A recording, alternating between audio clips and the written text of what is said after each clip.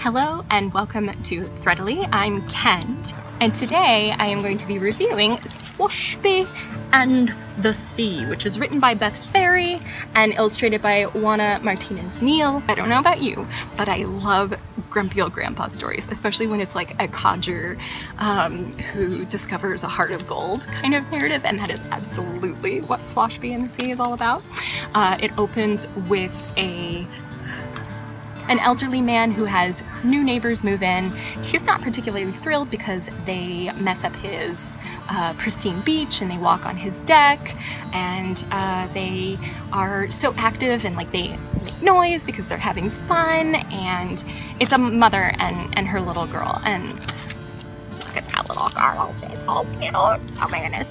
And so like these neighbors are just like living a good life, they're trying to be kind, they invite him to join in their activities, and he's like, But then over time, when he sees the little girl playing or doing something in a way that he thinks he knows a better way, he'll come out and help her by giving her some assistance or direction. And he's being all grumpy and stuff, but clearly the mother and daughter see through that grumpy exterior, and they keep inviting him, and over time his wall breaks down. It's just such a sweet story, and like the ocean is a character in this book, and so there's a whimsy to it as well. It's the right amount of text per page.